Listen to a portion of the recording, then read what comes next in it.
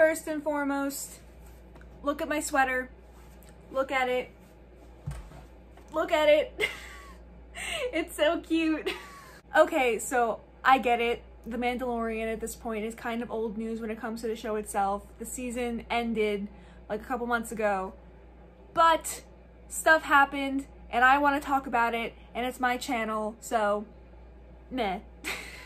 So I'm gonna address the elephant in the room real quick. If you've been on the internet at all in the past couple days, you may have noticed that a certain someone is unemployed. Oh, she's unemployed? Aw. Alright. So basically what happened, Gina Carano, who plays Cara Dune, has been fired from The Mandalorian. Whoa. You may be thinking to yourself, Jillian, why? Why'd that happen? What'd she do? What'd she do wrong? Well, to quickly just name a few, she has posted and liked anti-mask, anti-BLM, like rigged election kind of things that people are like, okay. Also, when asked to put her pronouns in her bio in support of trans lives, she put beep, bop, boop. Are you kidding? So we can just kind of check transphobic off that list. And most recently, and which is probably like the final straw, she posted this on her Instagram story. If you can't read it, it basically says that being a conservative is the same thing as being Jewish during the Holocaust. Yup. So anyway, Disney was just kind of like, no thanks, bye. Before you start screaming about cancel culture, let me just say, shut the fuck up, okay? Yes, shut up. Cancel culture sucks. It does. It's very problematic. But this is not cancel culture. This is about words having consequences. This is about a company not wanting to have someone work for them who represents these harmful views. That's literally it. If you were running a company and one of your employees started saying a bunch of horrible stuff like, yeah, I work for this place and I think this, and it puts like a damper on your image, you're gonna get rid of them. That's literally all it is. Yes, Disney is very problematic. Yes, they have dealt with people like this in the past and done nothing about it. But this is a start, and I am glad about that. Hopefully they stay on top of this and start holding more people accountable, because that really does need to happen. Anyway, RIP her career. Do we care? Clap if you care. The racist dude bros care. They're canceling their Disney Plus subscriptions. Yeah, because Disney's really gonna miss your $5.99 a month, bro. You're gonna put them out of business. It's gonna be your fault. Really sad.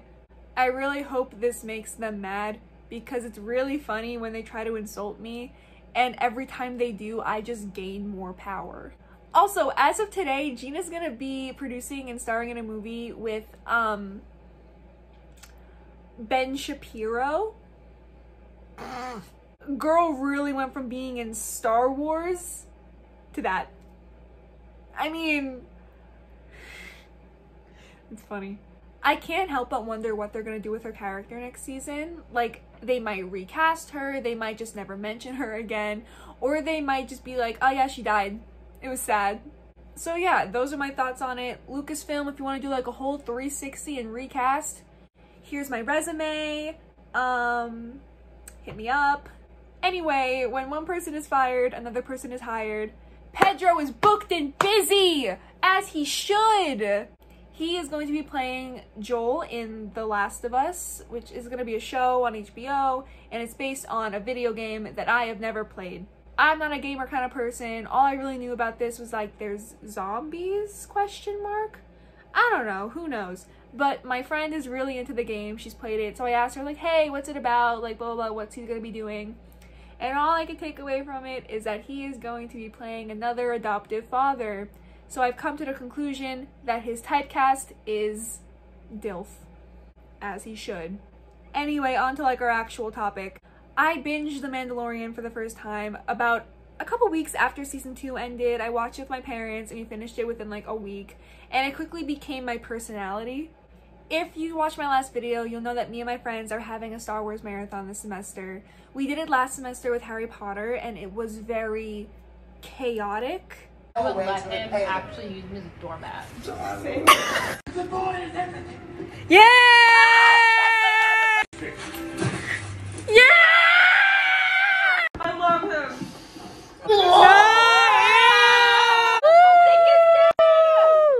Bye, bitch.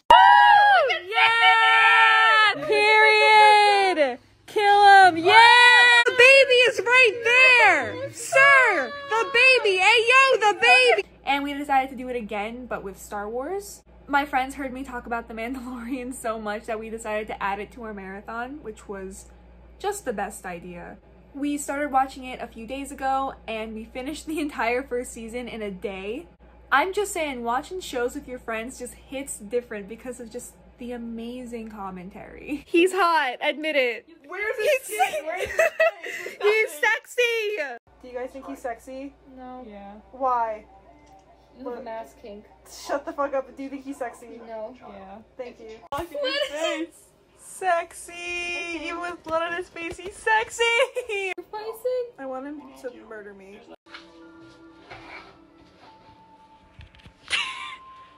We just watched the whole first season. How do you guys feel?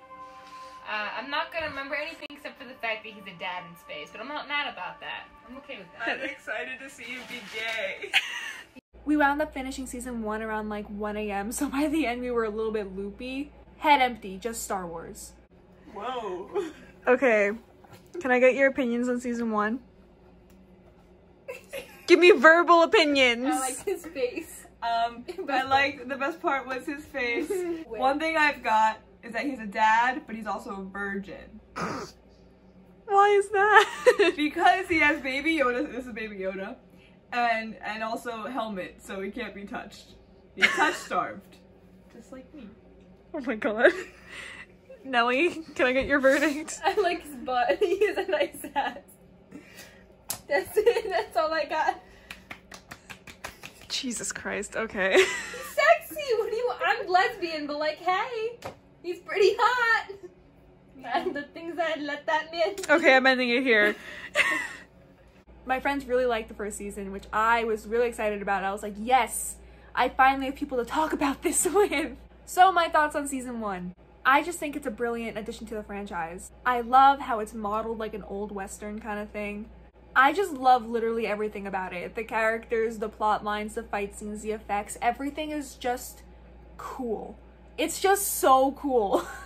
That's the only word I can think to describe this show. Like, you're just sitting there watching it, you're just like, hey, yo, this is cool. This is just so cool. I especially love how there are so many guest directors. Jon Favreau, of course, does so much, does an amazing job, stan him, but I am just so pleasantly surprised when like a different name pops up at the end of the episode. We've had Bryce Dallas Howard, who is a queen. We have Robert Rodriguez, who Spy Kids. And we have Taika Waititi, who is my favorite director of all time. I love that man so much. It's just so amazing that there's so many different kinds of like styles and like put together you can still enjoy the same show. I think that the main highlight of the series are the amazing characters. Mando has quickly become my favorite Star Wars character of all time. And I'm not just saying that because I'm in love with him, although it might be true, but it's just not for the reasons you'd think. He's just an amazingly complex character. I may just be a sucker for a badass with a soft side, but this dude, I just love him so much. We barely ever see his face, and yet he is so expressive. You know exactly what he's thinking, and that is also owed to Pedro's amazing acting. Stan him. I love the relationships that he forms with literally every single person that he meets, because when he's not like murdering people, he's a really nice guy. I just love him so much. Don't even get me started on him and Baby Yoda, because I will start crying. I will not hesitate to start sobbing right now. Besides Mando, everyone else is just great. Star Wars is full of so many amazing characters, and as a writer, I can only dream to create such really great characters that just stick with you. Even the one-off characters who are there for just like 1 or 2 episodes, like I remember them because they were so well written. I just love them a lot. Okay, on to season 2. We tried to binge the entire second season in a day like we did for season 1, but it quickly became like really late at night and we had classes the next morning, so we were just like, nah. So we kind of capped it after episode 13. My friends had kind of mixed reactions. Can I get a verdict? We haven't finished the second season. I would die for Baby Yoda, but we already knew that. That was already given. I know that. We only have 3 episodes left. I know that Jedi was orange, but she was kind of hot. They killed a lot of kayaks. I didn't really appreciate Kayaks. I like the Alaskan bullworm. He was cute. They ate a kayak. Yeah, but SpongeBob. Oh, waiter!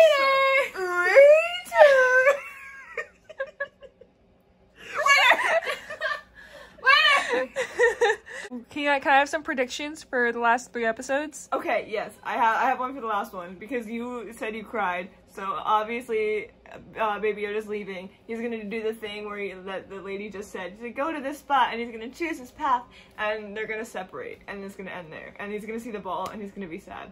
How is he gay?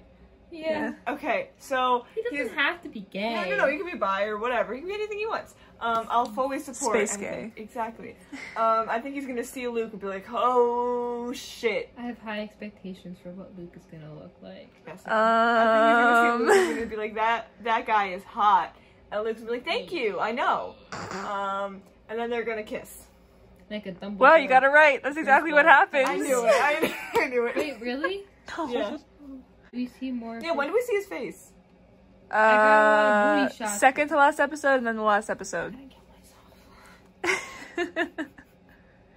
I mean, if you want to see his face, we could watch Narcos. No. Oh. Don't you see his butt too?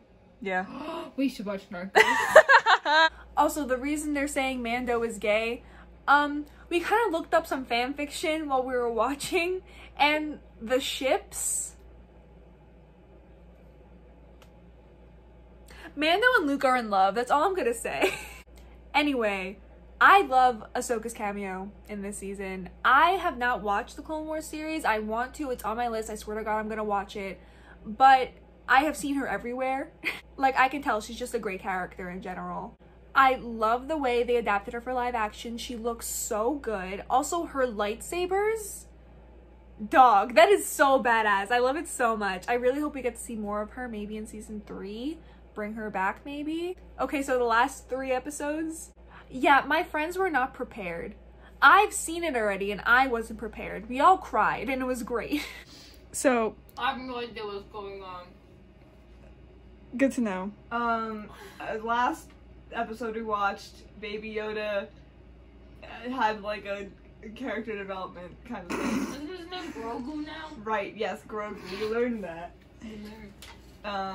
What else happened? There was the orange lady. So good. Mm-hmm. I let her step on me. Period. What else happened? Hey Queen, how's unemployment? Ah, yes! Oh my Sexy! Oh my god. What's your designation? My heart. Oh my god. Transport crew. Oh my god. Hello. Hello! Okay, so last episode's about to start. Thoughts? We're gonna see Luke! That's it. Is that your only thought? If the child is not back in his arms by the end of this episode, I will commit arson. Yeah. Yeah. I'm gonna have to commit arson. He's wearing the Chanel boots! Be hot, Here, please be please hot, don't please look be hot. weird. Oh my god. Please don't look ugly. OMG. He's wearing the Chanel boots! He's like, yeah, I'll show my face. There's a hot guy in the room. Jesus fuck. It's not that bad. Oh no, he's hot. Gogo's like, oh my god, my dad is sexy. Oh no, he's hot. That's so cute. Bye, buddy. Hope you find your dad. Oh. Ew.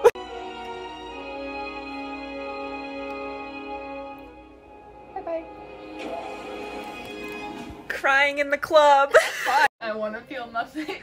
Final thoughts? We finished it. You. The CGI was really good. They didn't have to make him that sexy. He was so fine. So can I get final thoughts? No. It's kind of how I kind of predicted it. Really? Yeah. Last night I said that he's gonna go to the thingy and then he's gonna choose to be with the Jedis. So I knew it was gonna happen.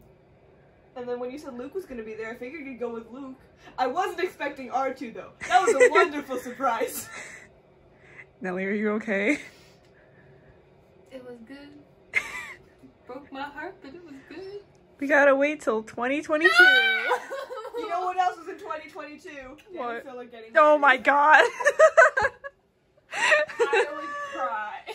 Can I get like a review? Can I get like a rating?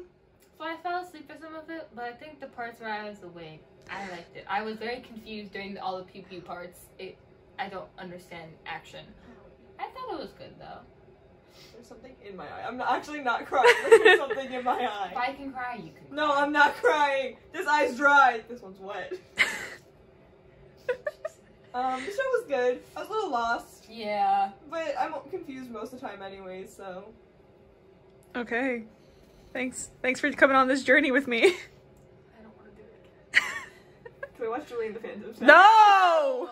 If Mando and Grogu don't reunite soon, I am going to march to Disney headquarters and burn it down. I swear to God. Look at this man. Look at his face. He's so sad. Give him his son back. Also, is he like, King of Mandalore now? That he has a Darksaber? This poor man just wanted his son back and now he's a king. Also, is he homeless now? Cause his Honda Civic blew up and he's gonna have to go back to Toyotathon and get a new one. Or else he's just homeless. Yay, homeless king. Moving on, love Luke, love Mark Hamill. I would die for both of them. But I have to admit, I was hoping for Sebastian Stan at the end. I am speaking this into existence now. Sebastian Stan will play Luke Skywalker one day. It's gonna happen. I am speaking it into existence. Dude would just be so good. Admit it. He'd be so good. Also, I know that Luke is taking Grogu to like go train and stuff. Is a certain someone also there? You know who I'm talking about. Is Ben Solo there? Is Grogu training with Ben? I hope Grogu bullies him. I really do. Can you imagine like parent visitation day? Leia and Han going to see Ben and they just look to the side and there's Mando in his full armor. He's like, hey, have you guys seen my son? He's green. So anyway, here's like my theory of what'll happen for season 3. It's less of a theory, more of like what I want to happen. I really want them to pick up like where they left off for season 2, like with Mando just standing there without his helmet on and he turns around like, hey guys, and everyone's just like, oh no, he's hot! Do we look? Can we look? Or I really want to see him and Bo-Katan fight for the Darksaber, but like he's gonna let her win regardless, but there has to be some kind of loophole for this. Maybe they can arm wrestle or thumb war or something. I also want him to keep going on like normal, like going on his little quests, but I want every time he sees a child, he just gets sad. He just gets really sad. Give me the angst. I want to cry. Like I just had this image in my head of him holding a Polaroid of Grogu while Gary Come Home plays in the background. Give it to me, Disney.